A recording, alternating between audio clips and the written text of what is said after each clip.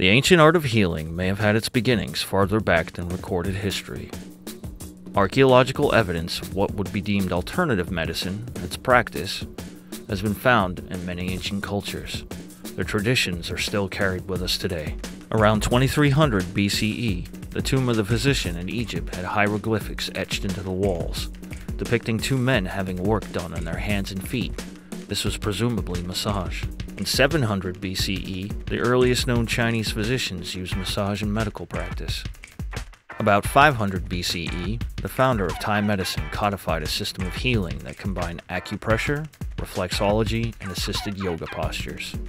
Japan is no stranger to these practices either.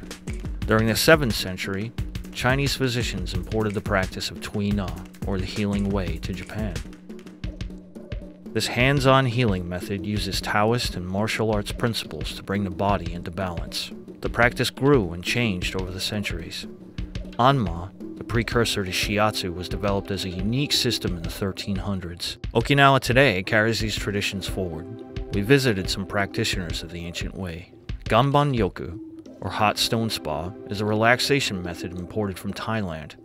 Body-sized stones are embedded into the floor and heated. Bathers lie on the stones, and is said to have a positive effect. Ganban Yoku is a method of keeping fit that involves lying down on a heated slab of rock.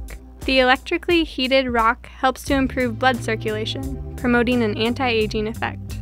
This stone was discovered in Japan and is composed mainly of quartz. Ganban Yoku is different from sauna because you perspire more, and it has a better detoxifying effect. Another import from Thailand is Nuit Fen Thai, or quite literally, Thai massage.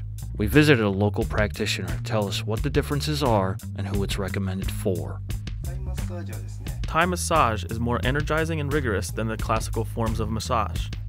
Thai massage is also called Thai yoga massage because the therapist must use his or her hands, knees, legs, and feet to move you into a series of yoga-like stretches. Many people say it is like doing yoga without the work. Some folks have the image of only flexible people can be helped by Thai massage. This is not true. It can help promote flexibility, but the type of massage needed is on a client-to-client basis. You can feel it the first time. It helps to improve your body's balance, circulation, and helps to minimize stress. Another import, but one from India, Champ Massage, or head massage, yet commonly referred to in Japan as head spa. We talked to a local proprietor who offers this service to find out what it's all about. The concept of head spa is improvement of the scalp and to provide an overall relaxing experience. We clean the hair, removing oil from the head. Then we use our deep sea cleansing agent to replace the essential minerals and nutrients back into the scalp. A scalp massage is designed to relax the mind and encourage circulation. It also helps to prevent dandruff and improve the balance of head oil. Many times, tension is felt within the head and neck, so a scalp massage can be very effective as a stress reducer. Locally developed, Shiatsu, a form of massage, has become a traditional way both here and abroad. We spoke to MCCS's own Susumu Higa to give us some answers. I specialize in shiatsu and sports massage. Shiatsu is a style of bodywork developed in Japan.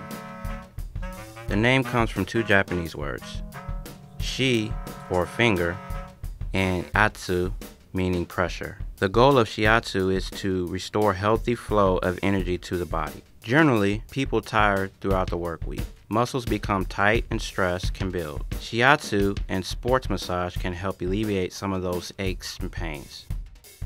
To book yourself a massage, call your local MCCS Semperfit facility.